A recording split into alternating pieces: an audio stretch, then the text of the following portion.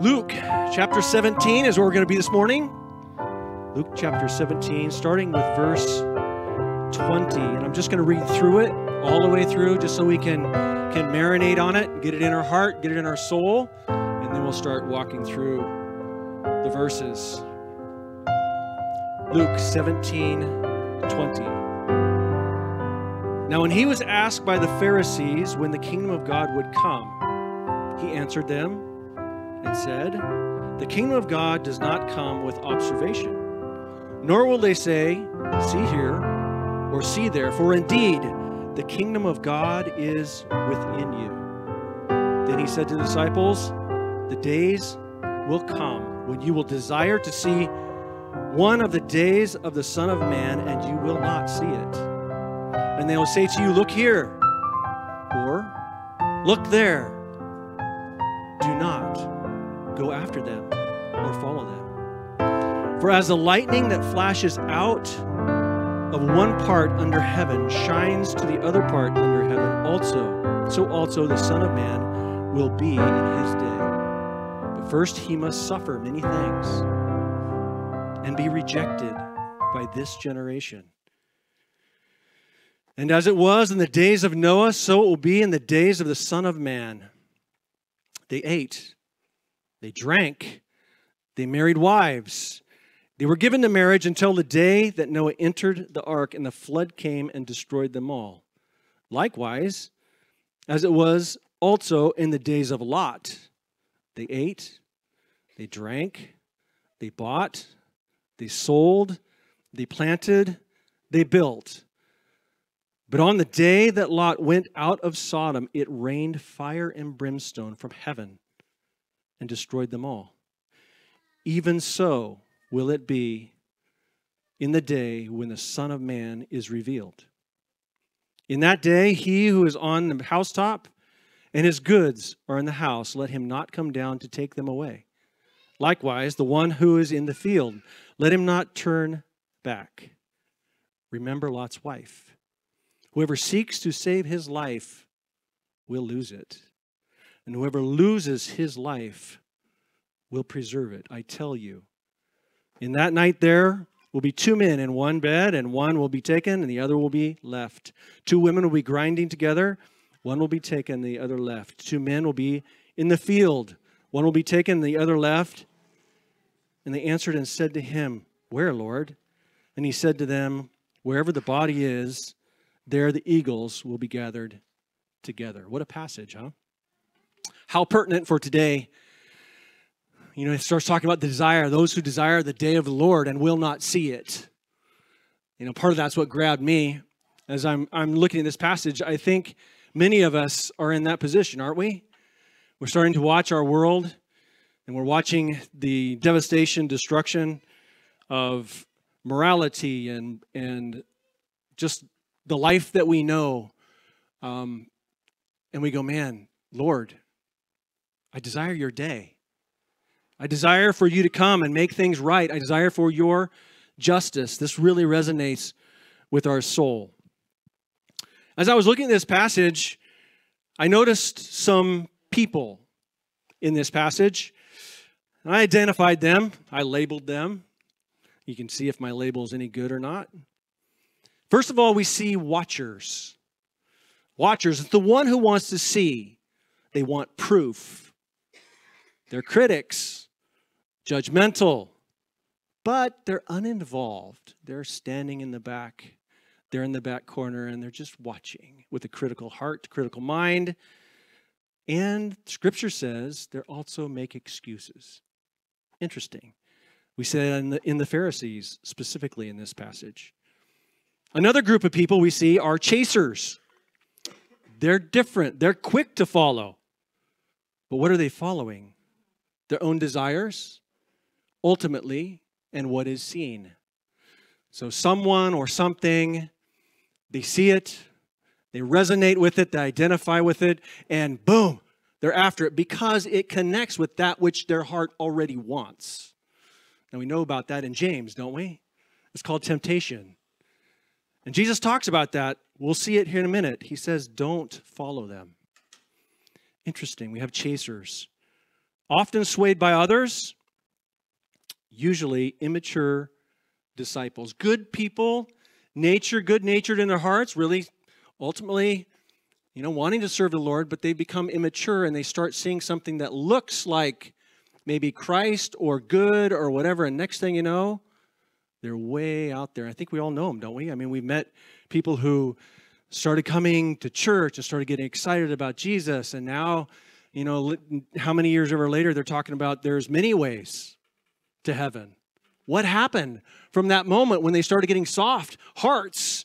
They were chasers. They chased after ultimately something that was in their own soul, their own desire. They really didn't want Jesus Christ. They wanted a Christ. They wanted a Messiah that they wanted rather than Jesus himself. Chasers. There's ignorers. Man, that's an easy one, isn't it? Just put on the blinders, look forward, do your job, ignore everything else. They ignore. They said, I don't know. Chose not to pay attention. Interesting, who are these people in this passage? We see they are the ones who were watching the ark be built. They were the ones who said, wow, he's building something crazy. And they heard the preacher. Something's going to happen. And they went, yeah, might happen. Too busy. Ignorers. Ignorance by choice. We say ignorers. Turnbackers. They tried it, moved on. It was just a phase. Hey, I'm going to follow this. Oh, hey, let's try it out. I tried Christianity once, and I really didn't like it because it didn't really do much for me. Like you just come on Sunday for an hour and a half, and you go home. Turnbackers. Pretty soon, they're like, why? COVID hits, turnbacker. Like, I think I'll stay home. There's no reason for me to go back to church because there wasn't a connection with Christ in their heart and their life. They were doing it for whatever reason, but they really were a turnbacker, and we see that in Lot's wife. Self-preservers. Wow, here we go. This is right down our alley here in the United States of America, isn't it? Western culture, Europe. Preserve yourself. Save yourself. Really, no one else is going to save you. You save yourself. However that looks. In a conservative setting, it's build your bunker, right? Build your bunker, bury it, shove stuff in it, and save yourself. Maybe in a more city-type setting, it's become the top of your job and make a lot of money and have all these things. Preserve, make it your own way. But it can show up in many different ways, but it's self-preservation. We see that here as well. I'm ultimately going to do what's best for me, and I'm going to be my own Savior. I don't need you, and I don't need Christ. Interesting. We'll see these people in this passage. We see clingers, passionate, clinging, holding, strong grip. But what are they clinging to? In this passage, they're clinging to the world, that which they think will bring them satisfaction. They're clinging. They're often a self-preserver as well. Then we have lifers. This makes me smile. Lifers. Jesus talks about them. They're the ones who are born again. They are ones who are lifers because they have life.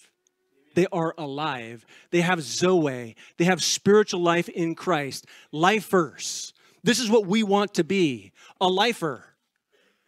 Not just for temporary, not a turnbacker, but someone who says, I have the life of Christ within me, and therefore I can live in this world in a way that changes things. It helps. And this is what these brothers are doing here. Because of Christ in their life, and a few sisters as well. They are being lifers. They are saying, I have life of Christ in me. I have resources. I'm going to go offer that to someone who doesn't have it. Pray for them. Then there's a loser. And we go, oh, yeah, I know some of those losers, right? Man, that guy's a loser, and she's a loser. And look at all these losers. But in this passage, there's a little bit of a different meaning there. Jesus says, the loser is the one who gives up his life for me. He's the one, which is a true disciple of Christ. He's the one who says, Lord, Lord, and does what he says, he's a loser. He has lost his life for the sake of Christ. This is who we want to be. These are the people that I see in this passage. Hopefully you can see them too. Now we look at verse 20. We see here, there's a question. Question by the Pharisees. Now I've identified, I've labeled, if you will, the Pharisees as watchers, ones who are watching. And they asked a question, when the kingdom of God would come, in verse 20. Jesus answered and said to them, the kingdom of God does not come with observation, nor will they say, see here or see there, for indeed the kingdom of God is within you. Interesting question. But the setting of this, we go all the way back to chapter 14, we see Jesus, he starts out going into the house of one of the rulers of the Pharisees to eat bread on the Sabbath. So he's hanging out with the religious. Not just the religious, the important religious. The ones who you would, the Pope, if you will. These religious people who are lofty and high. And he walks in this house and he's sitting down and he's eating with them. Interesting because we will see in chapter 15 who he ends up eating with. The sinners. There's a movement of Jesus from that which is in the lofty place, which he is trying to reach these guys and trying to explain to them who he really is. And they're really asking, when is the kingdom coming? Are you really the Messiah? Is really the question they're trying to ask. Because they don't see it, and they don't like what they see if it's true. And so they're looking at Jesus, and they're looking at what they have learned, and they're looking at the criteria they have in their heart and their mind, and their observation as observers say, that is not what the Messiah is. That's not. And this is not the kingdom of God, not realizing that in the process they were denying the very truth that was in front of them. So Jesus sits down with them in chapter 14, eating bread. They're having this discussion. Jesus has moved with compassion in chapter 14 by a man with dropsy, the scripture calls it. And Jesus reaches out and touches him, and he's healed in the Pharisees' house. Their response, we know what their response of an observer, of a watcher is always, what are you doing? It's the Sabbath. It's the Shabbat. You know we don't do that on the Shabbat. They had no concern for the man with dropsy. They were upset about what he did. He did work on the Shabbat, and they're all upset. Jesus is like, wow, come on, guys. You're wanting to know about the kingdom. You're talking about eating bread on in the kingdom of God, etc. So they go into some table talk. Now we're moving through 14 just to give us some context. They're sitting around the table and Jesus is talking to them. So he says, let me tell you some stories. So Jesus starts telling them some stories so they can start understanding why he's there and what his purpose is. He talks about who you invite to the table. When you come to the table, do you sit next to the important guy? Well, the setting was they were all important people and they're all trying to be more important. So they're trying to outsit each other. Like, if I get in that seat before he does, then maybe I'll be able to sit there and be important. And so they're fighting over seats, and Jesus is talking about what he saw, and he's illustrating, and we know that he says, sit away from the most important person. If that most important person invites you, then you're honored. But if you sit next to him and he moves you away, now the reality of who you really are comes out, and you don't really want that, do you? Jesus tells that story. Then he goes to the next story. He talks about there's an invitation, there's a feast, and invite all these people. And we just think of the wedding yesterday that we were a part of, all the invitation, all the effort, and imagine all of that happening and no one show up. This is the story Jesus is telling. No one's there. Nothing's going on. And so he goes, well, tell them again. So tell them again, no one comes. So he's like, well, find somebody. I think there's probably someone over there who wants to eat something. And we got food, so bring them. So he tells this story, and what do we hear him say at the end of the story? He talks about the ones who ended up at the table were who? The poor, the maimed, the lame, and the blind. Those are the ones who ended up at the table. It wasn't the proud and the rich. It wasn't the watchers. It wasn't the observers. It wasn't the ones who said, hey, prove to me that you're a Messiah. It was the ones who said, man, I want food. I don't know who you are, but there is food and I want it. And this is what's happening over there. People are saying, man, I want food. When we were in Israel, that's what happened. I don't know. It used to be a barrier. You couldn't talk about Jesus. Now we're sharing the gospel with these people that would never, ever heard it before. Why? Because they're hungry all of a sudden. Hunger. We just want food. So Jesus tells that parable. And it's really interesting, the response of the Pharisee as they're kicked back and they're having heard Jesus tell these stories. This man with dropsy was healed, and they're contemplating these great theological concepts. He says this Pharisee, blessed is he who eats bread in the kingdom of God. And you can just see him sitting there. You know, when we were standing at the Temple Mount, those proud people, right? Those rabbis with their hat, and you don't dare touch them. You know, you don't dare run off with their scroll, right? They're proud, and they're like, man, isn't this great? If everything was just like this, where we sat at a table like this with all of these high important people, and we sat and ate bread in the kingdom of God. Jesus had just showed them who was going to be there. It was going to be the poor and the maimed and the hungry. It was going to be those people that were going to be at the table because the others were too busy to show up. Jesus patiently responds. 14, a certain man gave a great supper, invited many, and sent his servant at supper time to say to those who were invited, come. And in verse 18, what happened? They all with one accord began to make excuses. So the observers were the one who are making excuses. And this is what we see. So this is the context. We're talking about the kingdom of God. A couple of things happen, go on, more activities. But this is what was laid before we get to 17.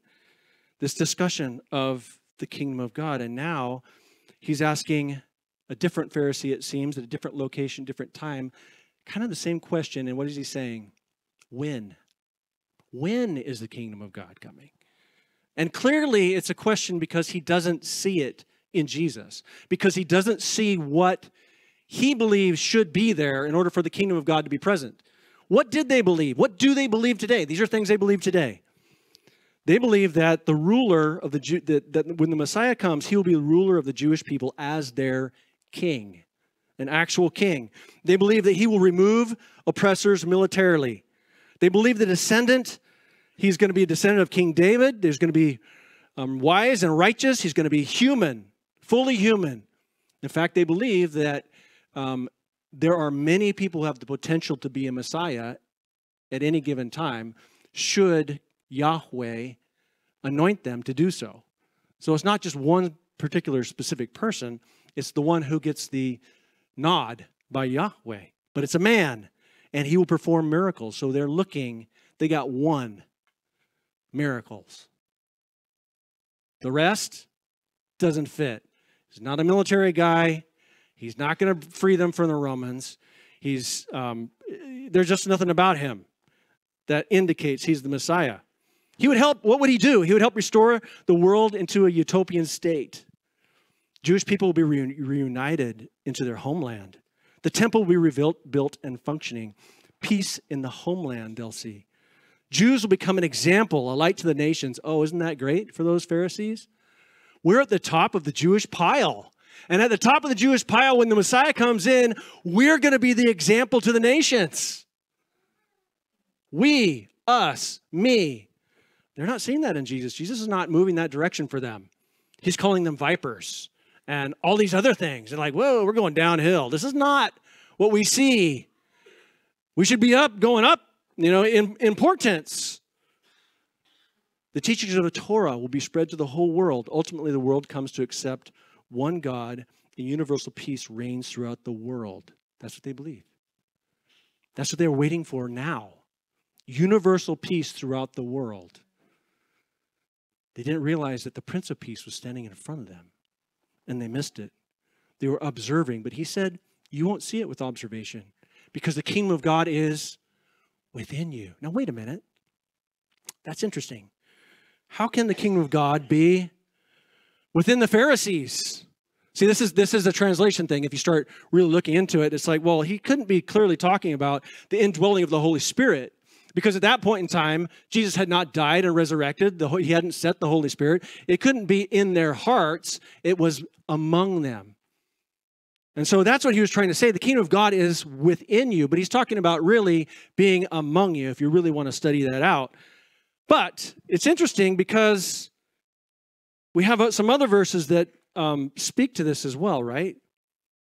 We know that Jesus was not talking about the kingdom of God being inside the Pharisees' hearts, because Romans 10, 9 through 10 says, if you confess with your mouth the Lord Jesus and believe in your heart that God raised him from the dead, you will be saved. For with the heart one believes unto righteousness, and with the mouth confession is made unto salvation. They had not and will not and were not doing that. They did not believe he was the Messiah. So that couldn't be what it means. In Romans 8, 9, but you are not in the flesh, but in the Spirit, if indeed the Spirit of God dwells in you. So if the kingdom of God would have been inside of them, and they would have had the indwelling Holy Spirit, they would have been saved. They were not. So it can't be. Jesus was not their Lord. He had not died and resurrected. They couldn't confess it. How do we understand this? Let's look at Nicodemus. Nicodemus, Pharisee and ruler of the Jews, remember? He approached Jesus at night. He acknowledged Jesus was from God. Jesus tells him this in John 3:3. One cannot see the kingdom of God unless you're born again. What did Jesus say? It doesn't come by observation. Read again what he said to Nicodemus. One cannot see the kingdom of God unless you're born again. The friends that you have, the people that you know, they cannot see. They are observing as hard as they want to see, but they can't see it. Why? Because they're not born again. This is our dilemma as people of Christ, to help them see that they need to be born again so they can really then start to see the kingdom of God. These Pharisees were trying to see it without being born again. Not going to happen. And so sometimes we're like, God, what are you doing? I don't see it. Maybe people will ask you, why I don't see what you're saying. They're not born again. Jesus says in John 3:5, one cannot enter the kingdom of God unless one is born of water and of spirit. How important is it to be born again? If you're here today and you're not born again and you say, I don't see the kingdom of God, that's why. I invite you, be born again. Ask the Lord to forgive your sins. Make him be Lord of your life. Very important. Don't just be an observer. So in order to truly see the kingdom of God, one must be spiritually reborn and make Jesus king of their life, become part of his kingdom, be a lifer. So that's my challenge to us. That's our challenge to us is, are we a lifer? Not in word, I'm a Christian, but in reality.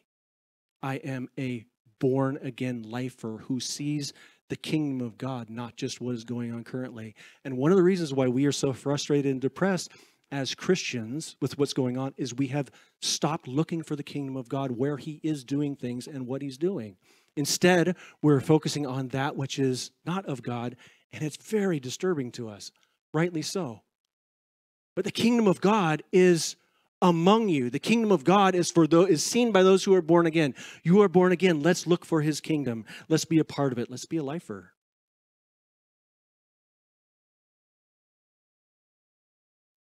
Verse 22, then he said to the disciples,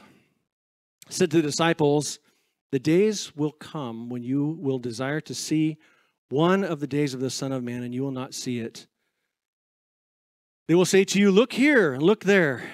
Do not go after them or follow them.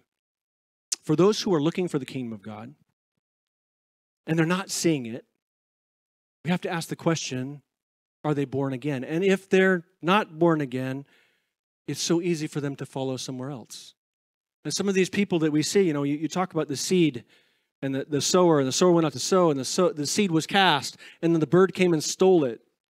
That's a challenge that we go, wow, this person, they showed up to church and they attended for 3 months and they started talking spiritual things, and what happened to them? They're gone, and now they don't believe it anymore. They're really a chaser. They're a person who saw something new, something else, something with more promise, because they couldn't see the kingdom of God, because they weren't born again, and they said, maybe this is the thing, and they chased it instead. And Jesus was telling his disciples, don't be that person. Interesting that it's his disciples he's telling that to. The application context is for us, isn't it? Be careful what you chase. Because you desire the kingdom of God so much, and you want the day of the Son of Man to come, don't let that passion, desire, cause you to chase something that's not from him. Be careful. There are so many teachers out there teaching heresy. Be careful. Don't chase them. Follow the word of God. Follow what Jesus said. Jesus says, just because you desire his kingdom to come, don't go chasing people who call themselves Jesus, or who say, I have the way, or who have these secret ways to the Lord. Don't follow that. And those, if you have friends and family who are doing that, help them not to be a chaser. Of course, we know Son of Man is the term that was used. Jesus was saying something really important here. He was calling himself God, and that comes out of Daniel 7. We don't have time this morning to cover that. But for those of you who really want to dig deep, you've heard teaching on this before, and it's super amazing and super in-depth of Jesus calling himself the Son of Man and the significance of that. He was, but in essence, saying, I am God. So I commend that study to you if you have the time and desire. Jesus said three things in that passage of 22 and 23. You will desire to see, and you will not see. You will desire to see, and you will not see. And then he said, don't follow them. What they're following was what they wanted to see, really. They were looking for the answer, and they thought they maybe saw it in Jesus. And then they really didn't see it in Jesus because they weren't functioning under spiritual eyes as born-again believers, and they saw this that would actually meet their need, and they followed it instead. And how much do we see that in our own lives? That we chase that which is not really the answer. Big question. We chase our own safety or chase some theological idea that we like that really isn't of Christ at all. Matthew says it this way, same kind of passage, 24, 23 through 26. If anyone says to you, here is the Christ, or there, do not believe it, for false Christs and false prophets will rise and show great signs and wonders to deceive. Signs and wonders to deceive. Just because they're doing signs and wonders does not mean that they're the Christ or that they have the answer. There are signs and wonders that are happening that are not from God. Jesus himself says it right here. They will show great signs and wonders to deceive, if possible, even the elect. See, I have told you beforehand. Isn't that the grace of God? He tells us beforehand. We go, oh, wait a minute. I better test that and see if that's of Christ. Don't just go chase it. He said, don't go chase it. He's telling all of these things to his disciples beforehand so they will stay on the path. Stay steady. You're not seeing what you think you want to see. Look deeper. Look for the kingdom of God. 1 John 4, 1 through 3 tells us to test the spirits, whether they are of God. Many false prophets have gone out into the world. 2 Peter 21 tells us that there's going to be false prophets among the people, even false teachers among you. That's what we have to be careful of. It's not the one who's outside. It's the one that's among us that is teaching false truths. So this is why we need the scriptures so desperately, that we compare what is being taught to the word of God. Secretly bringing in destructive heresies. This is the intention. And we follow them because the Bible tells us we want them, because they meet our fleshly desires. So we need to make sure that our desires are for Christ. It's because there will be something that's coming along that's an imitation of Christ. It's an imitation of that which is true, and you will want it because it matches the desire that you have that is not yet sanctified. Sanctify yourself with the Lord in his word, by the Holy Spirit, in prayer, in study, so that you will not be drawn away by evil desires. Verse 24, for as the lightning that flashes out of the one part of heaven, let's start over. For as the lightning that flashes out of one part under heaven shines to the other part under heaven, so also the Son of Man will be in his day. This made me happy because we're like, wow, the question is, when's the kingdom of God going to come? How will we know? And Jesus gives us a real comparison, right? Simile, like lightning. Think about that. Does the lightning here in Oregon, Camas Valley, Oregon, or Douglas County compare to Kansas? You've seen it, right? Here it's like, one little flash out of a cloud, and, if you missed it, you missed it. Out there, you can't help. It's just like, this is the analogy that Jesus is drawing on. That a single lightning flash occurred in Uruguay, northern Argentina, on 18th of June in 2020, lasted for 17 seconds. It's the longest one ever recorded. Imagine a 17-second lightning bolt. Unbelievable. The average lightning bolt is 0.2 seconds long. So think of that one. That was, you imagine that. Everyone must have thought they were dead. What a crazy moment. The longest lightning flash that they've been able to measure has a horizontal distance of 477 miles. That's equivalent of distance of New York City to Columbus, Ohio. One unbroken bolt.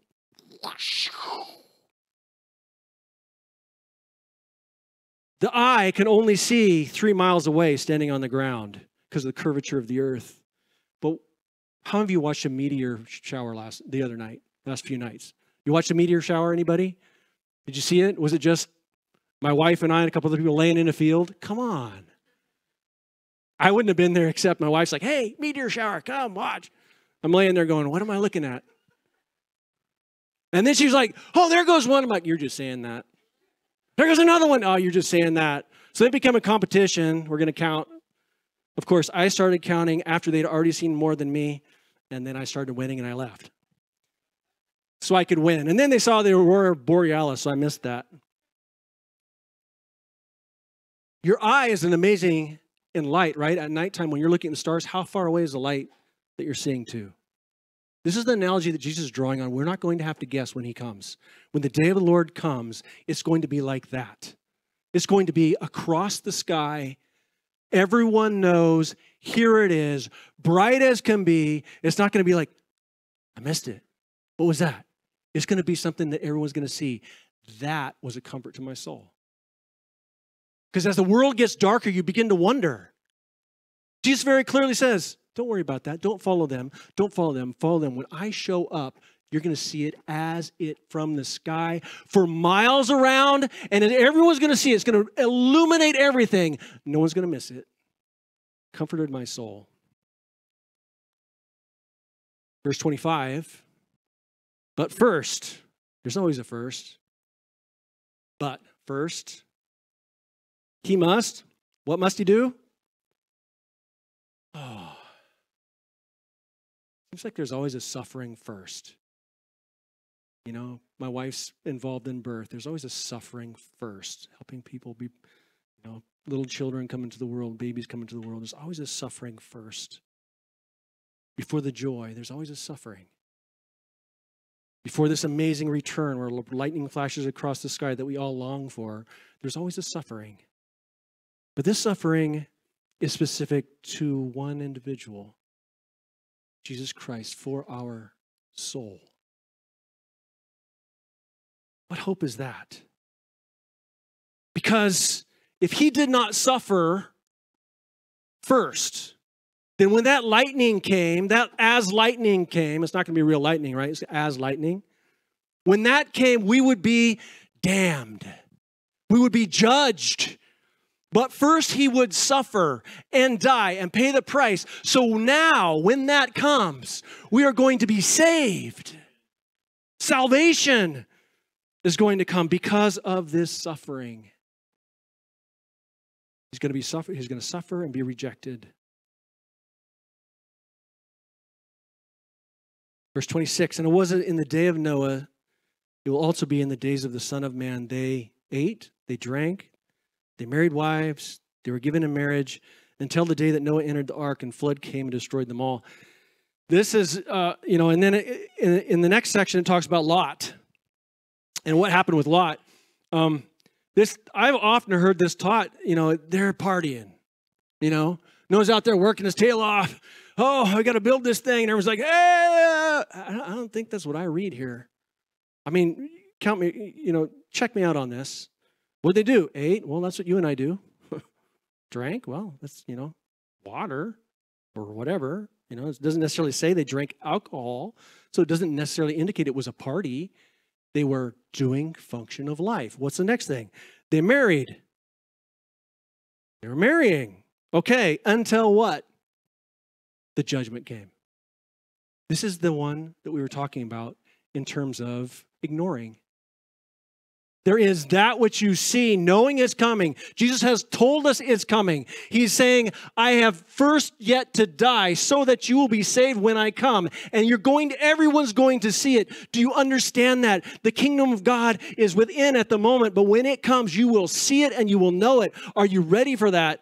Or will you be eating, drinking, marrying, distracted,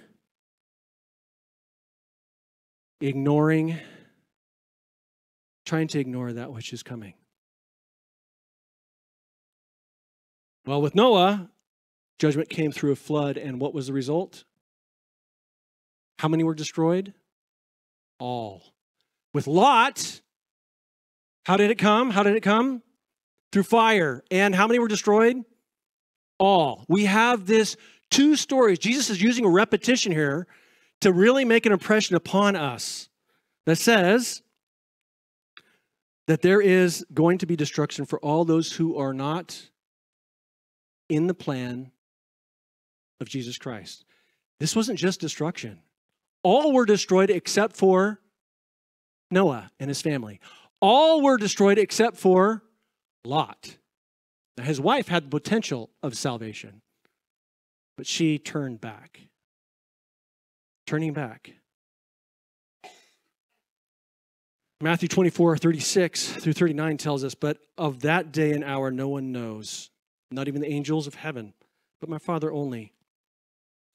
But as the days of Noah were, so also will the coming of Son of Man be. For as in the days before the flood, they were eating, drinking, marrying, giving in marriage, until the day Noah entered the ark, and they did not know until the flood came. How can you not know? You had an ark. You had a preacher of righteousness. You had rain. They didn't know. They were ignorant. Willful choice of ignorance. Let's not be that person.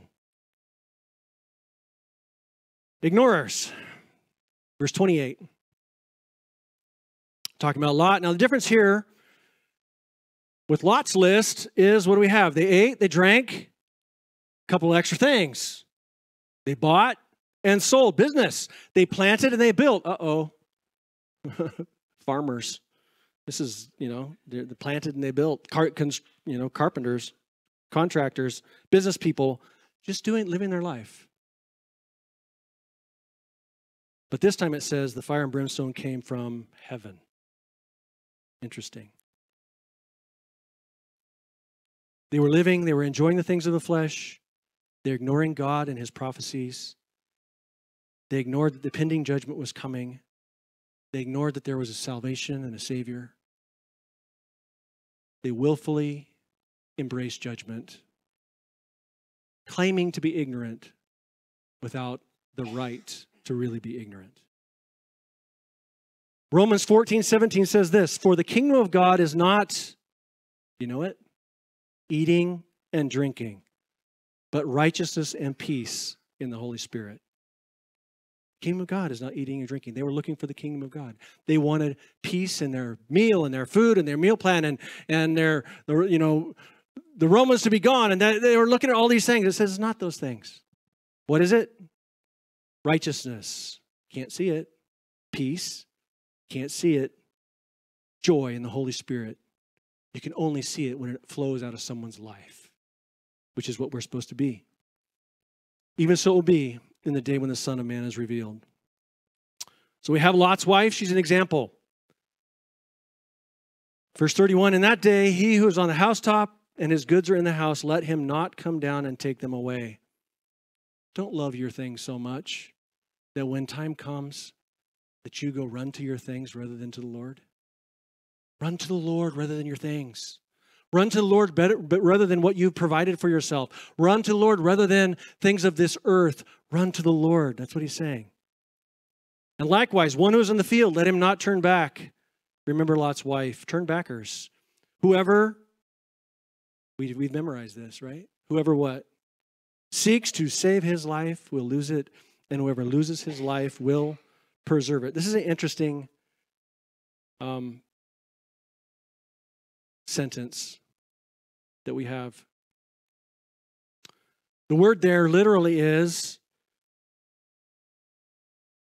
the word lose, I don't know. I don't know that I like this translation very well. It comes from polymai. You guys remember Pilgrim's Progress? And there was a monster that Christian had to fight. Remember what his name was? Apollyon, the destroyer. That's really what it is. This isn't, salvation falls out of your back pocket or your life falls out of your pocket. Whoever seeks to save his life will have it fall out of his back pocket. You don't lose it. How do you lose your life, according to here? Whoever seeks to save his life will destroy it. Self-destruction. You try to save your life yourself. You do not turn to Jesus Christ as your Lord and Savior. You will destroy your own life. You will destroy your own life. And he's saying here, but whoever loses his life will preserve it. Let's put the word back in there because it's the same word. Whoever destroys his life will live. Literally is what it says. If you destroy your life, you will live. Now, that's craziness. Craziness. Destroy my life? Yes. The temple that you have built up for yourself. The place that you put yourself in as the king of your own life must be destroyed, and you must destroy it and let him be king and Lord of your life. That is the only way that you will see and know and walk in the kingdom of God. The only way. If you think that you're going to hang on to this world and hang on to its things and that's going to be your focus, you're going to actually destroy your own life. Jesus here is calling today, wherever you are, even those who are his disciples, he's saying, you must let me be on the throne, but you first have to destroy your own throne that you've made for yourself. Super challenging to myself. Because thrones can look different, right? Some of them can be religious thrones. The Pharisees were on a religious throne. Some can be, sports. Could be whatever your throne is for yourself. It's time to let the Lord have your life entirely. At the end, we have the loser. The one who says, I'm going to die to myself. I'm going to let Jesus be Lord. And I'm going to embrace sozo, true life, life of Christ. So for those of us who are looking for him to come and we're not seeing it, and we have frustration in our life and our heart, I would say press in to the Savior. Make sure you're not on the throne of your life trying to solve your own problems. Crawl off that throne again and let him back up on the throne of your life. Be a lifer. Be a loser. Destroy your life so that he can build his throne again on your life.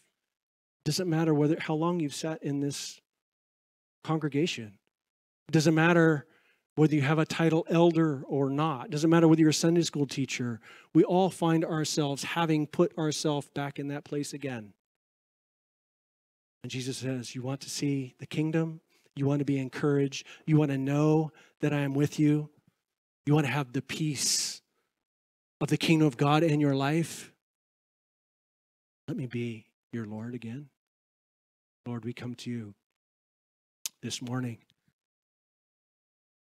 What an encouraging thing, Lord, to know that you are so gracious to us.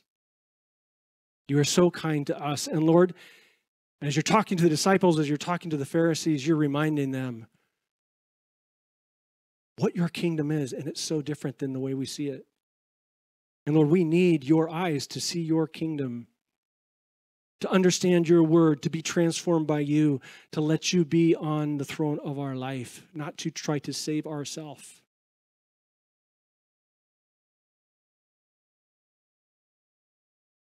Lord, may we not just be watchers who sit back, critical, don't act, point at other Christians or their flaws or other people and their problems, and never enter into sozo.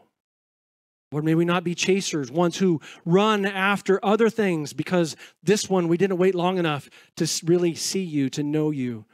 May we not be an ignorer, burying our head in the sand and saying, I just don't want to see it, la, la, la, la, la. Or may we not turn back. But I pray for everyone here that they will follow you all of the days of their life, that they will not turn back from you, claiming that you did not satisfy.